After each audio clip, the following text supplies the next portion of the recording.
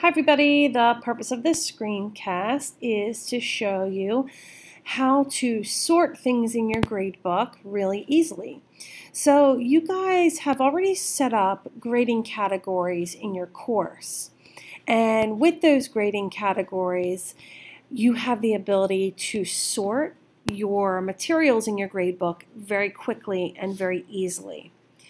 So one thing that you're going to notice is that at the top of your gradebook, you've got Gradebook, the grading period, which, drop down you can change. But then the third one over here, this says all categories. Right now we're looking at all categories.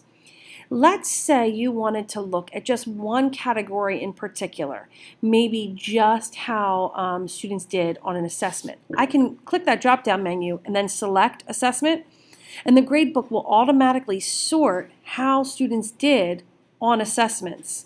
And any grading category that you set up, you can sort based on that. So it'll give you a snapshot maybe of how students are doing in a particular area, if maybe they are not getting their homework done. You can really sort that easily out, and that's very easy to communicate with parents. But this third tab in allows you to sort, and then you can hit all categories. You can also sort by grading period, by the date you created it, or the date that it was due, or the newest one first or the oldest one first. You have lots of different options.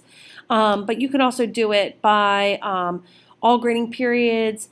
If you've selected first marking period, second marking period, third marking period, you can change that as well, or the final grades. But the grading categories that you've set up will really help you sort through the grades that you're going to have from your student work. Thanks so much for watching this screencast, and I hope you're enjoying the Schoology Gradebook.